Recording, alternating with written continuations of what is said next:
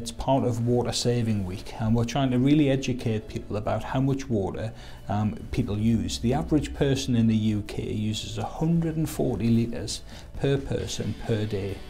Now in Cape Town, this would cause a huge issue, and they're trying to get everybody in Cape Town to reduce the amount of water that they use down to 50 litres per person per day, so around about a third of what the average person uses in the UK.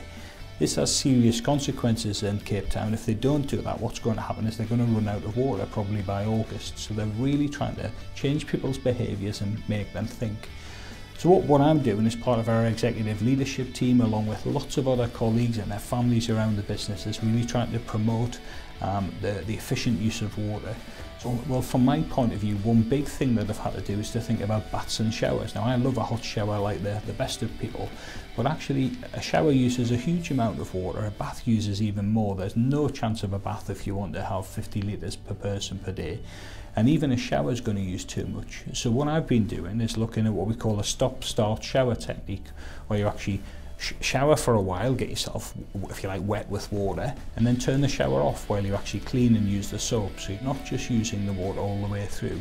And then at the end, turn the tap back on, if you like, the shower back on to actually rinse. That's the sort of thing people in Cape Town are having to do if they're going to meet this challenge. And that's really struck home to me how much water the equipment that we have in our homes uses, whether it be a shower, using a huge amount of water, tens of litres per water even for a short shower. Every time you flush the loo, 9 litres of water.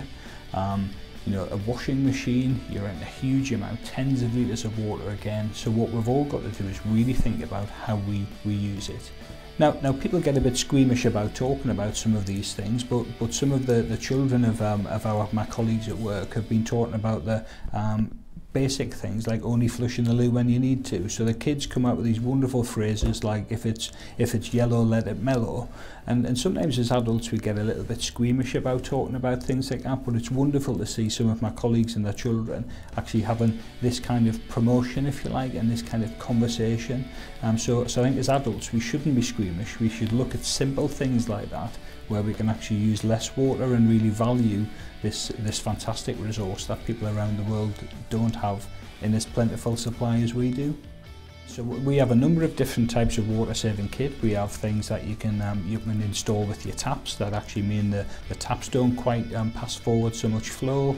We have water saving kits that fit with showers, and very simple kits that go inside of your toilet system that mean you use less water when you actually flush the loo. And you can find a lot of information on this at our own website, so www.nwl.co.uk. You'll find a lot of further information on how you can be more efficient with your water.